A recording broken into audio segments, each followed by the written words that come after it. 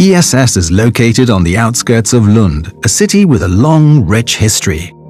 It's built on the border between the city and the countryside on 75 hectares of land, and it is here the future will be formed. This is where it all starts. The iron source manufactured by INFN in Italy. Plasma is created from hydrogen gas and the protons are separated from the electrons. These protons are then drawn into the accelerator, where they're accelerated to speeds approaching the speed of light. The 602.5-meter-long accelerator is divided into a warm section, a cold section, and a section for which is set aside for future upgrades. What we see here is mostly the cryogenic system that will cool the accelerator.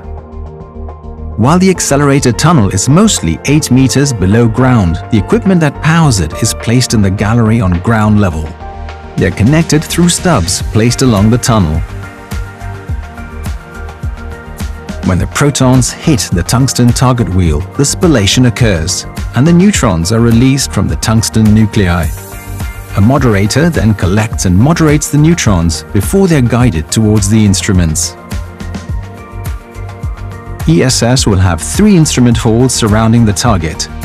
The largest is for the long instruments, which are up to 180 meters from the target.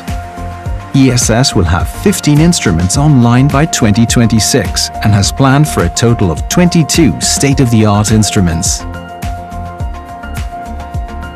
This is where the magic takes place. Each instrument is tailor-made by scientists, for scientists, to make the most of the neutrons.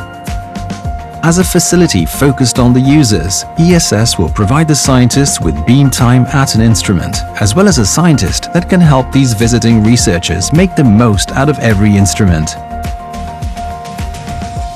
The ESS campus, where the scientists will stay during their time at ESS, includes a restaurant, auditorium, conference rooms, and office space for all ESS employees. We will move in at the beginning of 2021. ESS has more than 500 employees representing over 50 nationalities. First Science is set to take place in 2023.